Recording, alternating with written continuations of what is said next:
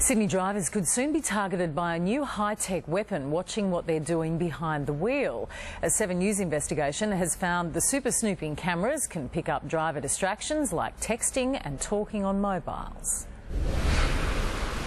From the back of this police van in the UK and from more than 400 metres away, this camera can not only identify an approaching car, it can see what the driver is doing and find them. Seatbelts, mobile phone offences and driver behaviour of all sorts.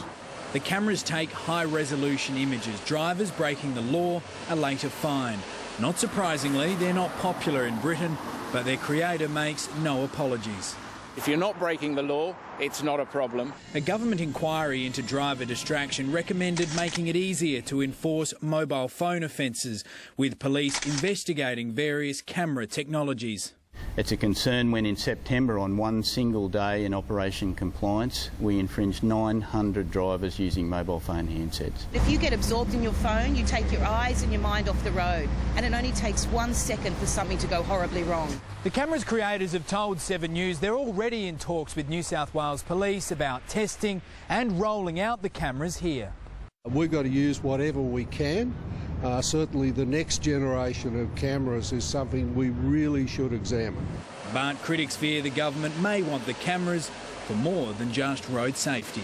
This is a government who has increased mobile speed cameras by 7-fold. What we don't want to see with these new devices is this simply a way of filling state coffers.